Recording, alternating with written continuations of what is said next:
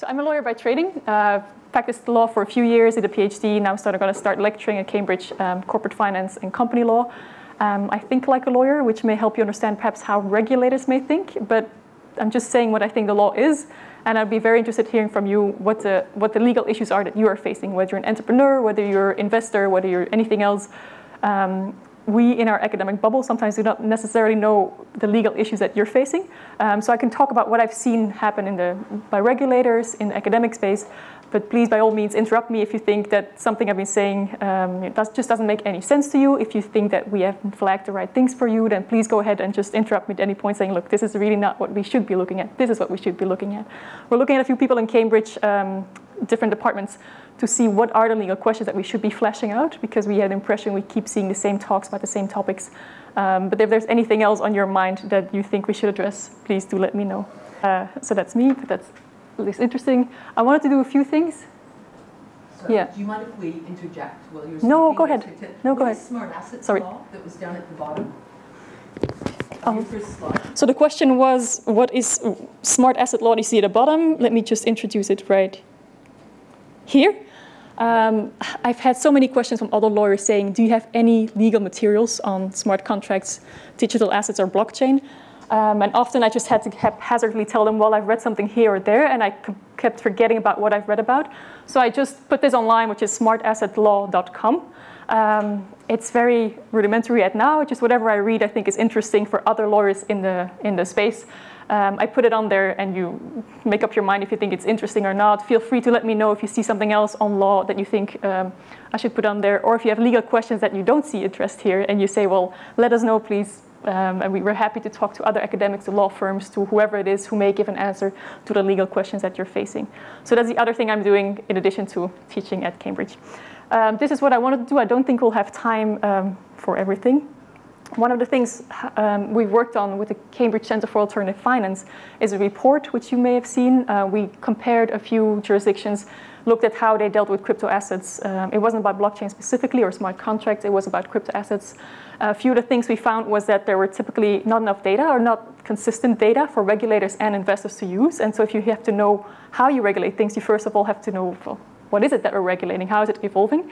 And that we found many regulators complained that there were not independent or consistent data sources that they could draw on to help draft regulatory processes. Also, we found that there's a lot of confusing terminology. In the beginning, regulators talked about virtual currencies and assets, and the terminology changed, and then some regulators use this term, other regulators use that term, and then there's an overlap of powers between regulators, and companies are not necessarily sure which term covers what. The regulators aren't necessarily sure. So trying to make sure that at least the terminology is clear is really helpful to know what regulatory framework may apply to you or not. And then a third thing we found is that some companies complained that regulators often just do not fully understand technology, or at least not enough to understand how they should be regulating it, that they may have a basic understanding of what is a cryptocurrency, and that it's something different than a blockchain, and that a smart contract may be on a blockchain or may not be. But that, for example, with the Libra project now, that the legislative initiatives, the reactions that we see tend to cover all the crypto assets and do not distinguish between something like Libra or something else. So that there's a need to understand technology. What is an atomic swap? What is a fork? What is a fork? They may know what is an airdrop, and what should we do with that? That many of these issues that regulators haven't really thought about yet. These are some of the findings of the report with the Cambridge Center for Alternative Finance. Just saying that the first statements from regulators were mostly done by central banks, mostly in 2013, but that's not that interesting. This is how the terminology changed. First, they used mostly the term virtual currencies in laws and regulatory guidance. Now we're more looking at digital assets or crypto assets even. This is a smart asset law if you're interested. You probably already heard from the other presentations that however you use it, whatever you use an asset, whatever technology you use for an asset doesn't change the laws that apply. So typically most laws are technology neutral. The substance trumps the form. So no matter whether it's a tokenized security or a security, the same laws typically apply. But there's still some uncertainty about, okay, you have the existing laws and they may apply, but which of the existing laws apply? And some of the details of how to apply these laws may not be clear for every single detail of this technology. And then the third question is, now, of course, even if you know that certain laws apply, how do you enforce it, which may not always be clear. I want to talk about the legal issues of these things separately. There's some of overlaps, of course. Some of the legal issues affecting one may affect the other, but not necessarily. for digital assets, just to know, anybody who is sick of hearing about securities and token classifications? They just had my speech. Oh, they just had your speech, okay. They're very proficient now. Perfect, because there's so much written about this that perhaps that's definitely not the only thing that's affecting us. The one thing that may point out is for these hybrid tokens, where it's, for example, a security token and a payment token, that some regulators say, well, in that case, the regulatory requirements are cumulative. You should comply with all the banking laws, payment laws, and all the securities laws. In other jurisdictions, the regulators saying, like Switzerland officially says it's cumulative. If you have tokens that fall in more than one category, the laws of each of that category apply to that token. But in practice, actually, it seems like it's more hierarchical. As soon as a token has mainly security issues, the securities laws will apply, and the rest probably will not. Even though some regulators say, no, we look at the dominant feature at the time of whenever a legal issue arises. What was the dominant feature at that time? And then we'll apply that legal framework. But for hybrids, there's still some uncertainty. What does that mean to be a hybrid? Doesn't mean you have to comply with all the laws, with certain laws. Is it hierarchical or not? And that can change over time, of course, per project. These are some of the issues that we face. I think most of the time we talk about securities laws, banking laws, payment laws, perhaps GDPR. There are a few other types of legal issues that perhaps you haven't heard of.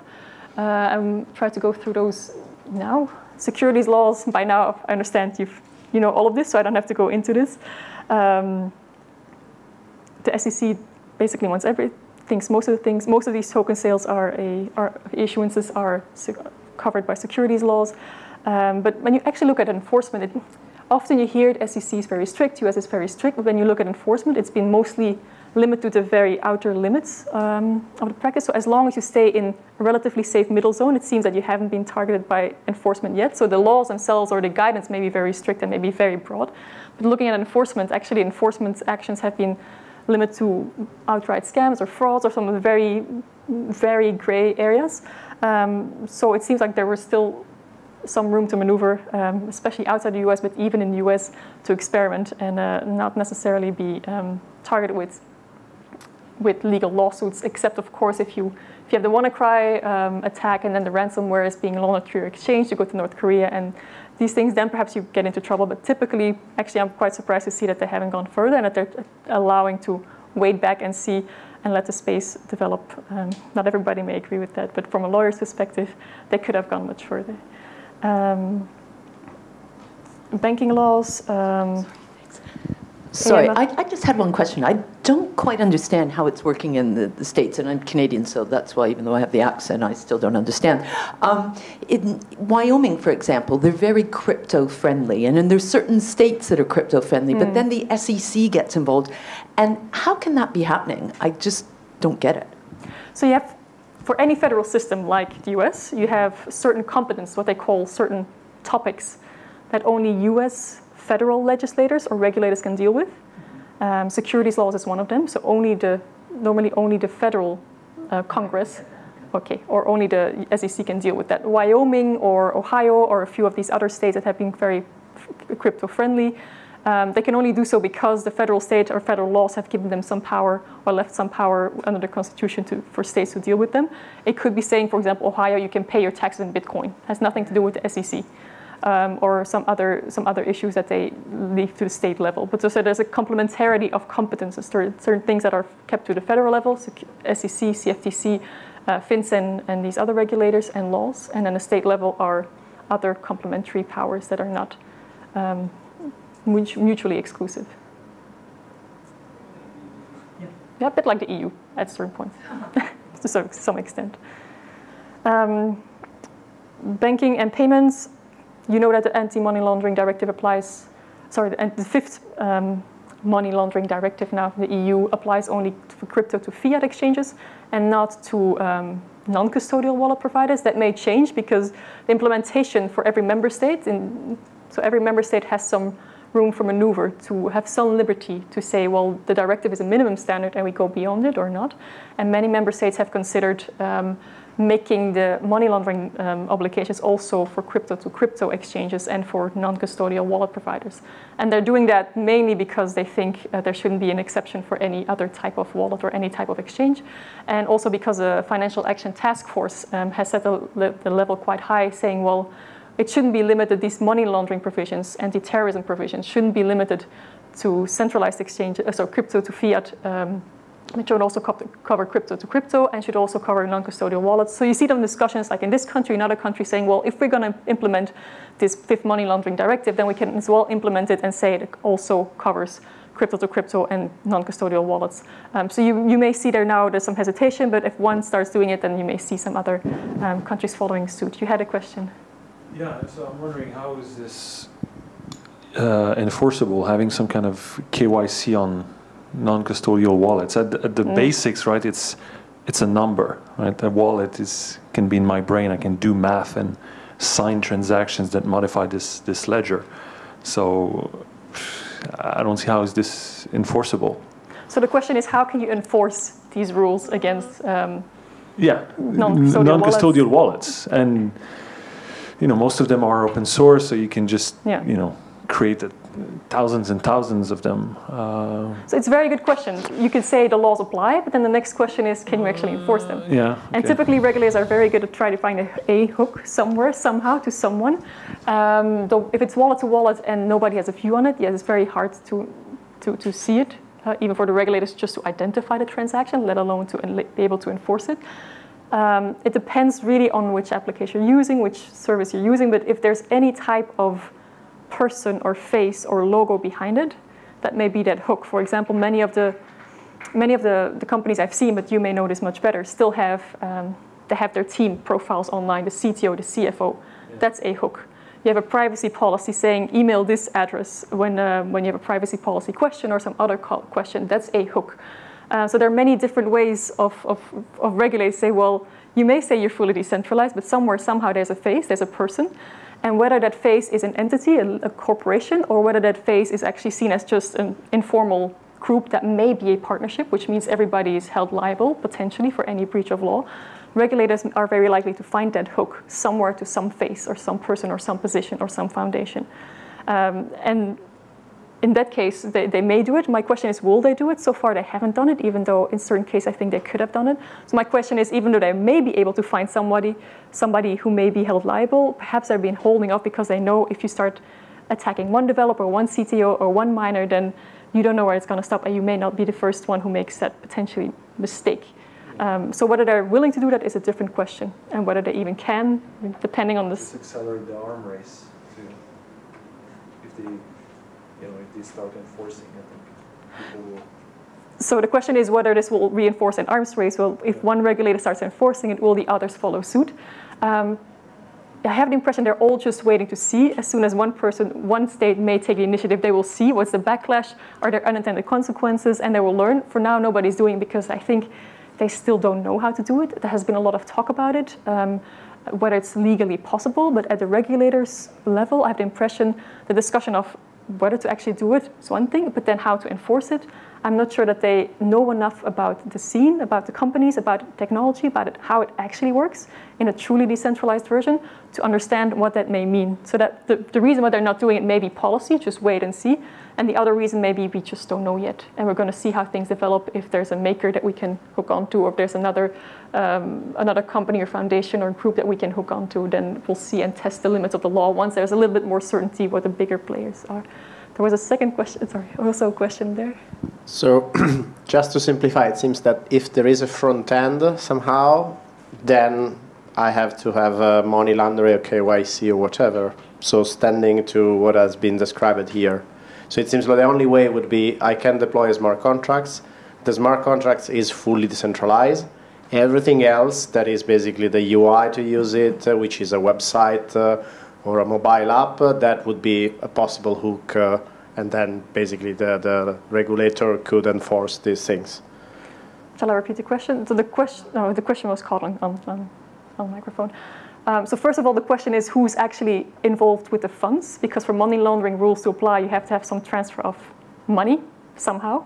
If you just have the front end, but you're not at all involved in the money chain, it would be hard to see how you can have money laundering applications applying to you, because you're not actually in the business of financial transfers. Okay, but if I think this is a very important point, because if I'm providing a non-custodial wallet and I'm providing only, let's say, the software, and then I'm not obliged to implement those regulations. If that stand, I think we can have a non-custodial wallet. If I get right what you said. So that's the first question. Is there anything you're doing that could be called by money laundering?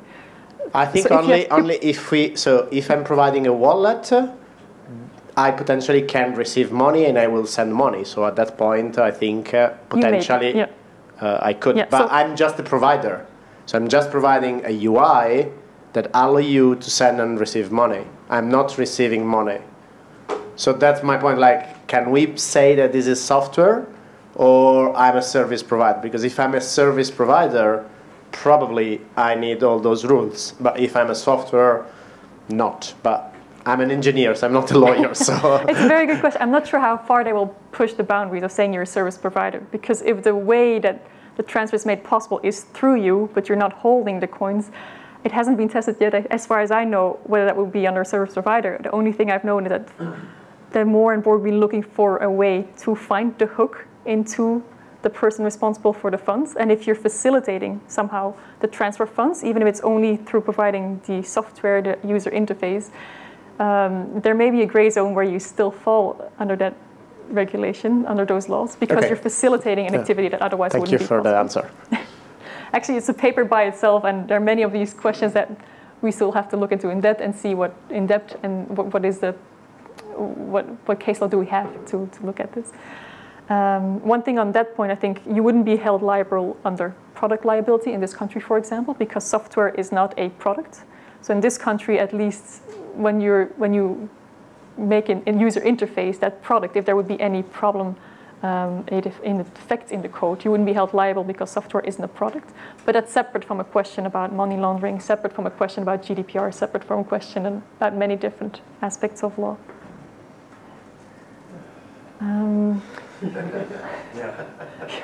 Each on the questions. If you Where's the bar? Are you all sick of this already? No. If you don't want to know, but the only thing the only reason why I mentioned these things, like is it property or not to have a token, it may seem very academic, but in the end it matters. If you have the divorce proceeding and some of a token holder, if somebody dies and they hold their tokens, or somebody goes bankrupt and they all have their tokens, is that part of the proceedings of whatever assets that are in the pool or not? Because if they're not, then you can just get rid of them without taking into account the bankruptcy proceedings, divorce proceedings. If they are, they will be in the pool and segregated as bankruptcy assets, for example. Legal qualification matters also to know if a token is money. For example, in this country, there's been some argument saying, well, if you pay something with crypto rather than actual fiat currency, it's not actually a sale of goods or a sale, it's just barter. It's the same as giving one berry and getting another berry in return. I think that's very far-fetched. I don't think that's necessarily good or legal analysis that will make it. But labeling a token as money or not really matters for these kind of legal questions that we may not think about it in first instance. The same if you buy something for crypto and you get a good in return or something else in return. If the crypto tokens that you bought it with or that you get back in return somehow are tainted, there's been a hack and you somehow get these tainted tokens, there's some law in this country, but also elsewhere, that says if you go to a market, secondhand market, whatever, and you buy an apple and you pay with cash, you get cash back. As long as you bought it in good faith and you have the dollars or the pounds you got in return and you have your apple and you bought it in good faith, whether the apple was stolen is none of your business. It's not your problem. Whether the cash you were given back is stolen is not your problem. But if crypto is not seen as money, that may become your problem. So if the crypto is stolen and it's not considered money, you wouldn't necessarily be covered by this good faith purchaser exemption. So these are legal questions that perhaps may seem very academic, but it matters if you start transferring assets, and there may be some problems with hacking, etc., that you may need to know, can you rely on these exceptions or not? International law, public international law is a law between states. That's not very relevant, I think, for most of you in decentralized finance, except when coins are used for money laundering not money laundering, but go against international sanctions regime, against Iran, against Venezuela, against North Korea, for example, then it matters. There is also some basic right to property, which is typically very broadly interpreted by entities such as the European Court of Human Rights. So if ever your tokens are taken and you're in the UK, the judge will say, no, it's not property, you have no right of recourse. It may be that the European Court of Human Rights or other international treaties say, no, that was your property because we have a very broad definition of it and you were expropriated, so therefore you have legal recourse. Private international law, I haven't seen much about that in academic literature, but I think it's quite important because what you do when you have a smart contract transferring assets between borders. So as soon as you have private transactions across borders, which law applies, which court applies? So for example, to know, is it property, what kind of money laundering issues do we have to take into consideration? It's very important to know which law and which court, perhaps more which law than which court. In the EU, we have two regulations, one which says, okay, this is a law that applies, the other one, this is a court that may apply. For contractual obligations, which will be the case for most smart contracts, you can typically have a choice of law provision. So either you have a contract written out saying, we choose a law of the UK, we choose a law of Estonia, and we go to a court in the Netherlands or Denmark. You can normally choose that when it's a contractual obligation. You can hopefully, perhaps someday, also put it in your smart contract coding, saying automatically anybody using our smart contract agrees that the law that applies in case of any dispute is this one, or even go for arbitration, whatever you prefer. If there's no choice of law, so if you don't think about which law you want to apply, there are these rules and the regulations that will figure it out for you. And that may not be the law that you want to apply to your customers or to your operations. Typically, it's a characteristic service for contracts. So what is a characteristic service for a maker or for a guesser? Some academics have said, well, the characteristic service in any blockchain application is the miners, because without the miners, the system would fall apart. I don't think that's a more sophisticated understanding of what the characteristic service is for contracts, for blockchain applications. And I think that confuses the protocol versus application layer versus individual transaction layer. So the literature there on that question is very limited, but just think it through if you have smart contract applications. If you want to think about which law applies, make sure you have the consent of your users in one way or another, or you make it clear to your users one way or another. You cannot choose a law applicable to tort. If you damage somebody who has nothing to do with you, a third party, a non-contractual party, then there are different rules, but you cannot contract out of that typically, so you shouldn't even have to think about that too much in your smart contract application. Data protection, everybody's heard of GDPR. Do you want me to? Yeah, we can skip that? Good. Competition law, perhaps something that I have seen people mention competition law, but depending on what kind of data you make visible to your users, there may be some competition law concerns. The most legally risky one is cartel allegations. So if there's any data, metadata or other data visible to companies, startups, whoever it is, investors who are competitors, that may violate cartel rules in the EU. And the EU is pretty strict in it. You can have a fine up to 10% of your global turnover. So if there's any data visible to competitors that could help them see the strategies of other competitors and perhaps set prices or see who's active in what region of the world and then somehow coordinate who's going to be active. Yeah, sorry, you have a question on this? Just if you could if you could discuss shortly the implications of GDPR for blockchain applications. Let's say I have an application that allows a user to save a bit of data on this public blockchain, and I know that GDPR, there's some kind of right to forget, right to be forgotten. Right to be forgotten. Yeah. So how does that apply in this context? If data cannot be changed on the blockchain, or someone loses their key, I lose their key, or users loses their key, like how is that treated? If you would know it, you would have a very good presentation. So there, that's the big question. GDPR was issued published at a time or put into force at a time we already had blockchain, but they just didn't put it in there how it should apply, so nobody knew. And so is there any wording about blockchain in the GDPR text? No. And it's also the principle of technological neutrality. Whatever technology you use should not matter. The GDPR still applies, but it's up to you to decide how to do it. The regulators didn't tell you. The GDPR doesn't tell you how to do it. And so the EU Forum, Blockchain Forum and Observatory, which you may have heard of, they have a report on GDPR and blockchain. There's some other commentators who have talked about that. The GDPR only applies to personal data, so data that in some way can be identified, can be traced back to a single person. What I would say, it has to be irreversibly anonymized. So in this case, if you have the right to be forgotten, and you say, I want my data to be forgotten, the only way to do it, so the EU report gives some suggestions. What about if you salting, peppering, some other, keeping data off-chain? But even if you keep it off-chain, what they're saying, the only way for you to have data anonymized irreversibly is if there's only one private key to that data, and you can prove that you destroyed that private key. Go figure how to do that. So if there's more than one private key... That sounds like a math PhD in itself. Exactly. I think we've been thinking about it as lawyers. Yeah. It needs to be irreversibly anonymized. We don't know how to do that, except when you make it so complicated, every single piece of information that could be identifiable or linked to a person is secured separately by one private key that then can provably be destroyed, not just lost or destroyed, but you can prove that you actually destroyed it. But my feeling is that things will come up, and so far there hasn't been any, as far as I'm aware, there hasn't been any case law, there hasn't been any lawsuits about this. So it may be the same as with the crypto in the beginning, that yes, there's a lot of talk about it, this should happen, that should happen. But when you look at the actual enforcement, that when it's blatantly disregarding the law, you may get in trouble. But as long as you're trying, or as long as it's not very clear, as long as you're following the normal practice in the area, it may be that regulators will just say, well, we don't know, let's see how it evolves. To answer your question, so the GDPR doesn't talk about it. The EU Forum has issued that report. The question was how to do this. It's still not clear. They didn't give a single answer. They couldn't give a single answer. And as far as I'm aware, no regulator, there's some hints at what you could do, but whether these hints are can be transformed into practical solutions that are not too complex, not too costly, will not slow down the system too much. I haven't seen that solution yet. But perhaps you know that much better. Being a non-lawyer and having an idea about technology, you may know that. If you find a way out, very, very happy to hear. And my other concern about that is store it encrypted, but even then, as long as you encrypt it, can the encryption be undone?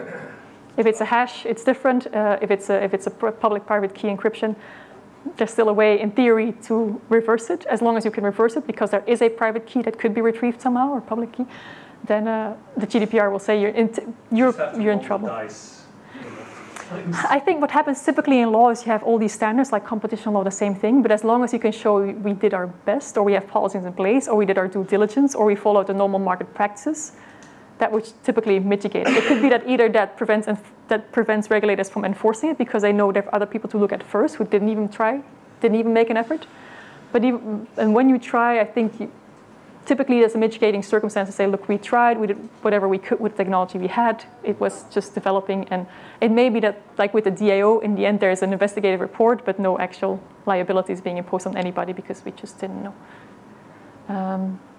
Yeah, with quantum computing, I have a question about that because everything that's now encrypted with ECDSA, in a few years we'll be able to see that probably, and that means that all the data now are not fully compliant with GDPR once there's a quantum computer, because you could now store all the data and then just in a few years see, oh well, actually what did they do back in 2019? And for some data that may not matter, but for other data that are personal, like gender-based, health-based, whatever it is, that may still be a problem in the future if you don't think about it now. Competition law, for anybody having a market share of more than 50%, there are special rules that apply. It's much more strict who you can, like your pricing policies, who you can exclude from your network or not. And 50% market share may seem like a lot, but actually it depends on how you define a market, and it can be a very, very niche market. It may not be a problem. Liability of minors. Everybody probably knows the paper by Angela Welch saying we should have fiduciary duties of developers at least. There are very few laws that actually deal with that problem. What should developers be afraid of? Are there any legal risks for them? Some exceptions, like in Bermuda, where they're explicitly excluded from certain laws. Product liability, as I said, that's not a concern, at least not in this country.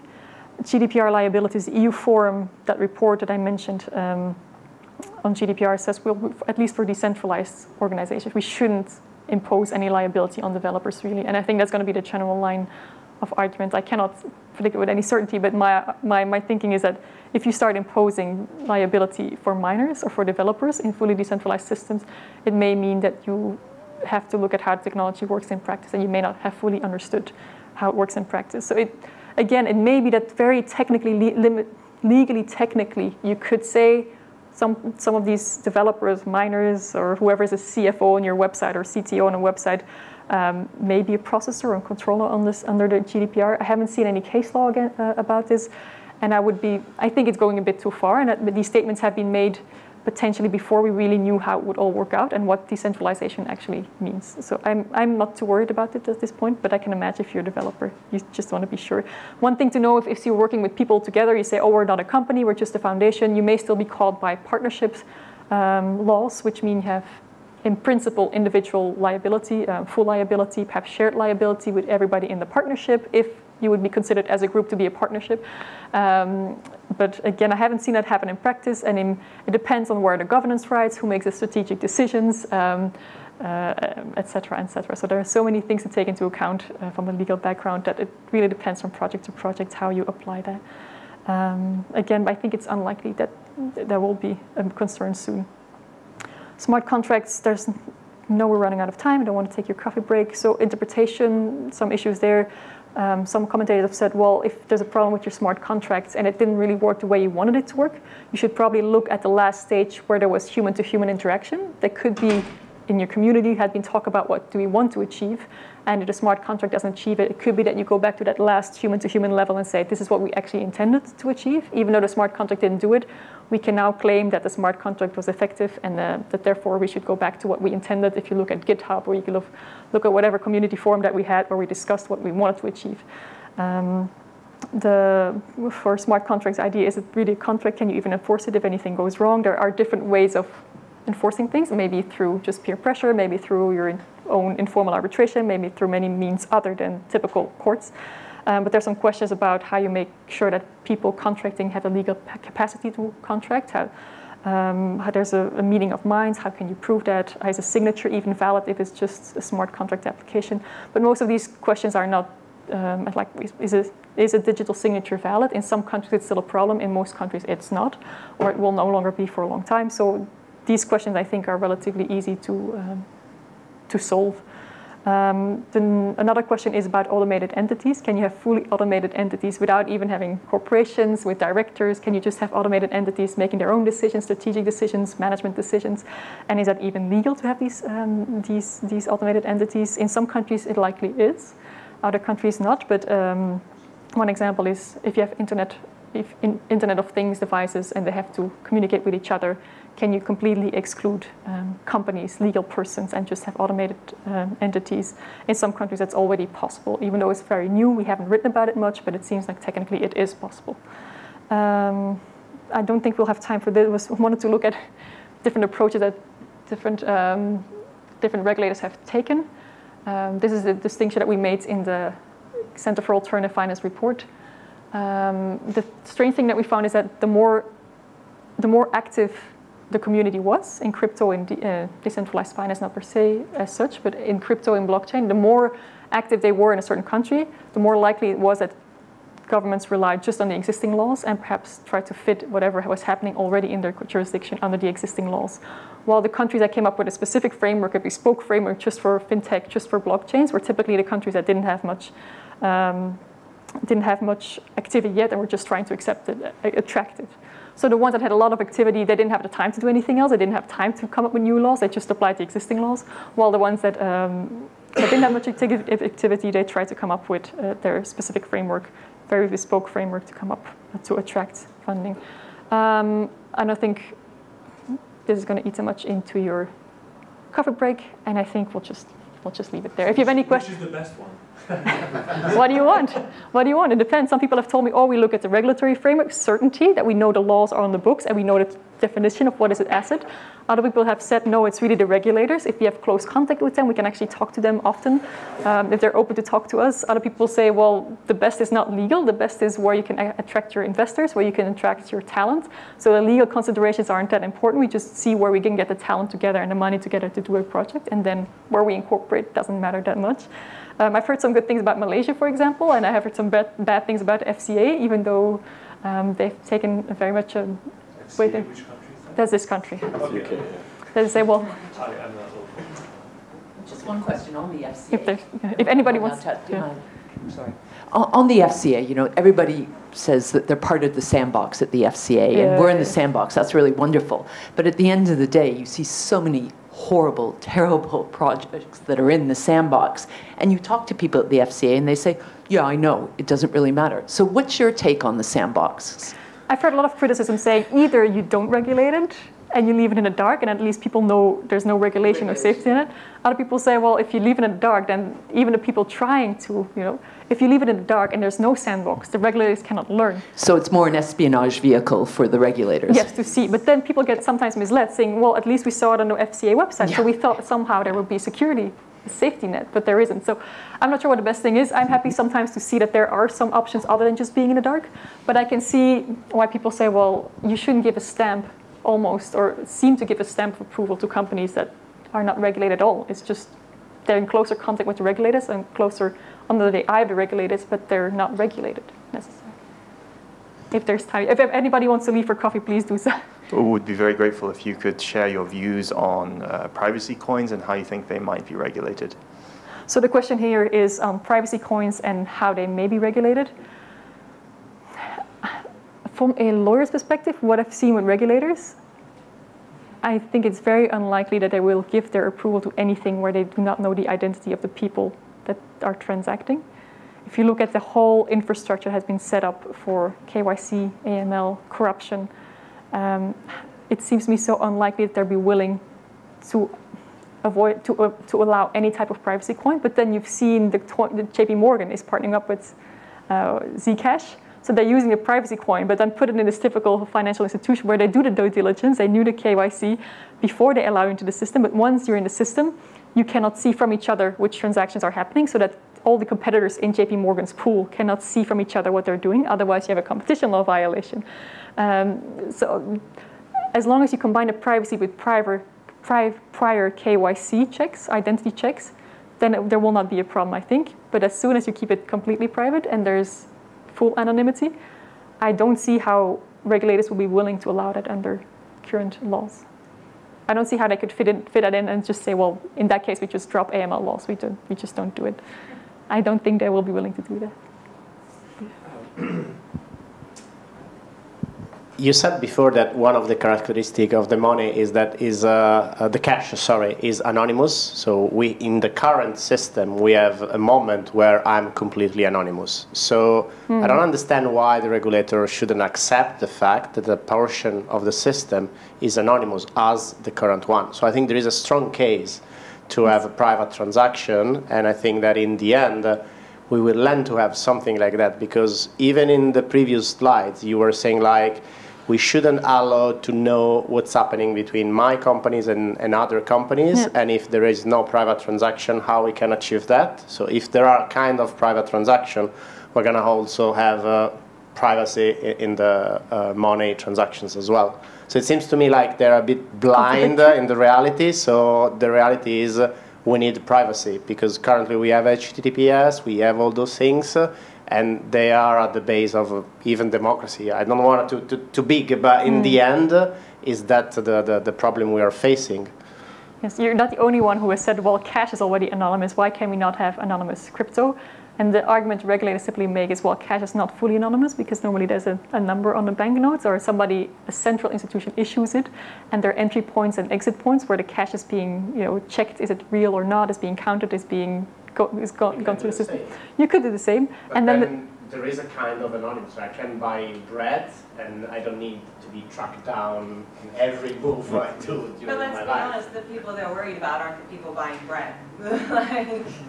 Yeah, just to interject on that, the difference is also there's limits on cash as well, right? Yes, this is monetary policy. There's a monetary policy reason, but that's. Portion, so we need something that is shielding us from having everything open. But so I think right now, for cryptocurrencies at least, you can transfer a very large amount of privacy coins way above the cash limit of a payment that you can usually do. So I think it's the knowledge of doing today this, it doesn't mean that the regulator is in the same direction. Yes, it's true. We have the knowledge of something doesn't mean that the regulator is following us. Maybe that the regulator follows eventually, seeing that certain types of privacy coins or anonymization are not that bad, or as you say, are similar to cash, and may not impact monetary policy as much as they presumed, but we're still very, very far away from that. I see your argument. I've seen the arguments made several times, and I've seen the regulators, academics knock it down. Whether that's who holds the best argument, I don't know. I see what you're saying. I like my cash for my privacy. Let's end it there, and you guys continue. Yeah, ask me any questions if you're later on. Thank you.